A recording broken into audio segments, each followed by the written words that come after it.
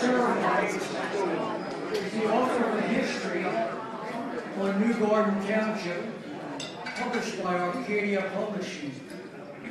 He will be submitting his Herb Pettit biography to Rowan and Littlefield Publishers in July for a 2016 imprint. He played varsity baseball for Florida State University under the legendary Dick Hauser, who, as you know, became manager of the Kansas City Royals. He's the son of Alan Craig, not the St. Louis Cardinal Alan Craig, but his father was once property of the Phillies, signed by the legendary Jocko Collins.